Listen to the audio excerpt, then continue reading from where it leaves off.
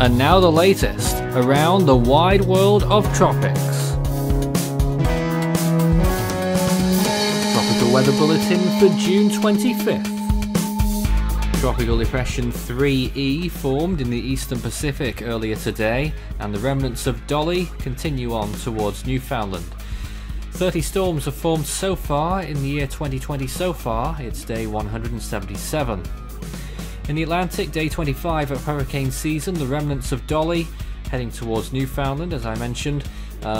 Elsewhere, nothing expected in the Atlantic anytime soon, but there are rumblings in the long-term model runs. In the eastern Pacific, chances are going down for all of those other areas of interest, 20%, 40, 50 and 10 going west to east there, along with Tropical Depression 3E. It's a right mess over there in the eastern Pacific. In the west, though, it's extremely quiet and looks like it will remain quiet for the foreseeable future. Models not expecting anything to form, at least in the next 5 days and probably longer. In the southern hemisphere, we're watching again Invest 90S, which we're now giving a 30% chance of development and 20% chance for the area of interest off Indonesia. So Tropical Depression 3E has a winds of 35 miles per hour and a pressure of 1006 millibars. Its current location is out in the eastern Pacific, far away from any land at the moment. It's expected to become a tropical storm soon in the next 12 to 24 hours and will remain so for a short period, we're expecting, before a weakening and then becoming a remnant low as it sinks back towards the south again as it fades off towards the west, crosses the central Pacific boundary and continues on. North Atlantic looks like this right now, fairly quiet picture. Saharan dust is the dominant feature in the tropical zones, extending all the way from Africa to the Gulf of Mexico by this point actually, with a few tropical disturbances located further south. The Gulf of Mexico, you can see there some thunderstorm activity along the Mexican and Texas coastline. The eastern Pacific, as you can see, getting a little bit more interesting. Of course, the Tropical Depression 3E on the left-hand side is the most interesting feature out of all of them right now. The one that the National Hurricane Center was more keen about initially, there's now only a 20% chance by their numbers and ours. That's the one more visible on the left-hand side as well. The Western Pacific, very little going on. You can see two little flare-ups there out in the open ocean and a few thunderstorms blowing up on the western part of the Philippines and also over southern China as well, which, as you saw in tonight's weather beat, is experiencing some flooding issues in the southwest, so that's continuing right now. The South Pacific looking fairly quiet, just that one major thunderstorm by the looks of things, just to the northwest of Samoa. And in the Indian Ocean, we're again homing in on those two areas of interest and some deep convection blowing up out of both of them, but not too convincing on either of them at this moment in time, although 90S, that's something to watch further west. Sea surface temperatures around the same as what we've always been looking at, to be honest. 28 to 30 degrees Celsius in the eastern Pacific, Atlantic back to normal really, the Caribbean a little bit cooler there in the central and southern part, 27 to 28 degrees, but generally very warm around the lesser and greater Antilles. Looking towards the Indian Ocean, temperatures fairly warm again and really recovering now in the Bay of Bengal, back up above 30 degrees.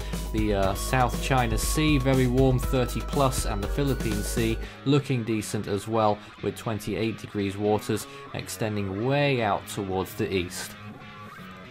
The anomalies, again you're seeing the La Nina feature, and the Western Pacific above average for the most part. The Atlantic also eliminating slowly but surely its below average areas in the subtropics. This is the latest imagery on Tropical Depression 3E, partially exposed at this time and fighting a little bit with some of those other disturbances to its east.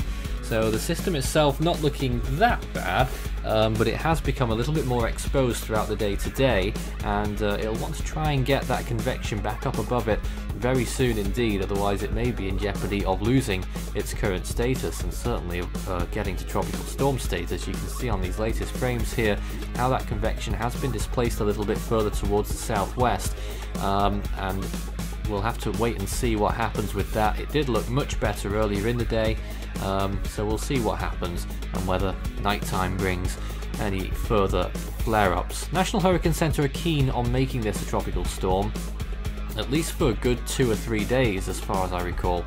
And this is the latest on what some of the other models are saying. Yep, the HMON calling for a 60 mile an hour peak there actually. HWRF wants a 45 mile an hour peak, National Hurricane Center going with 50.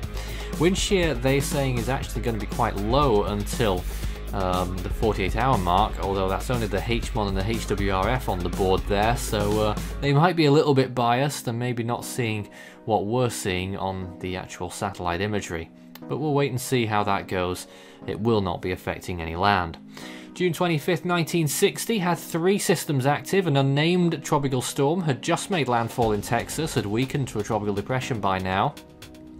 Tropical Storm Bonnie off the coast of Mexico in the eastern Pacific, and Typhoon Olive was peaking today as a Category 3 storm on our numbers, although the JTWC listed it as a 145 mile an hour Category 4 before it struck the Philippines later on June 25th. So that was another strong typhoon that was active on this day. So the next name on the Atlantic naming list is Edouard, followed by Faye. In the East Pacific, 3E might become Boris. The next name after that would be Christina. In the Central Pacific, the next name on list 1, if 3E has any funny ideas and decides to form west of 140 degrees west, it would be called Hone. In the Western Pacific, the next name on list 3 is Sinlaku. In the North Indian Ocean, it's Gati on list 1. In the Southern Hemisphere, in the Australian region, the next name is Imogen, followed by Joshua. And in the Southwest Indian Ocean, Kundai is next on the list. In the South Pacific, Yolanda is next up if we get any activity there. That's all for now. We'll be back with another tropical weather bulletin tomorrow. Check out our new look cyclone tracker on the Force 13 website for the latest up-to-date information.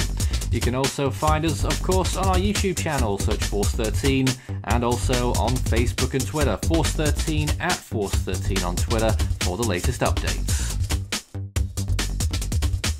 You can also help the project become even better by becoming an Ultimate Fan on YouTube.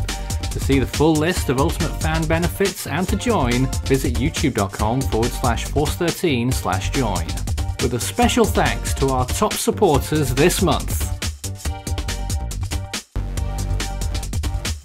You can also check out our growing merch store so you can show Force 13's colours wherever you go. You can also find a link to our Discord server underneath this video in the description.